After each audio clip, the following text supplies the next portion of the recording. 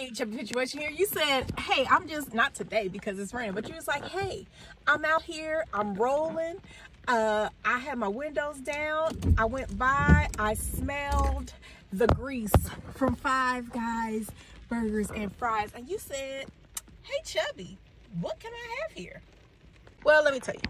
You can have a little bit of cross-contamination, as is going to be the theme in all of these videos. But, hey, at least they don't put beef in their oil.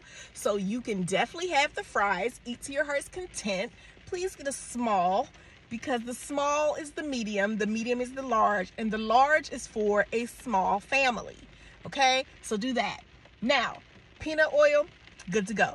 They do have a veggie sandwich, which is the bun, grilled onions, grilled mushrooms, lettuce, tomato, okay, beans, greens, potatoes, tomatoes. All right, all that on there. But here's the problem. The bun, milk and egg. So vegetarians, have at it. Vegans, I'm so sorry for your loss. And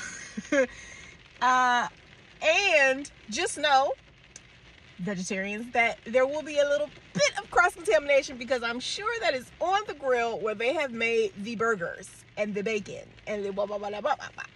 So, no, this is not their theme. That's all I can do for you. I'm so sorry. But you can have fries and you can drink to your heart's delight. I mean, you are going to be so hydrated eating outside of your home. For sure. This is Chubby Situation. Have a great... Oh my God. What was that? Have a great day, guys.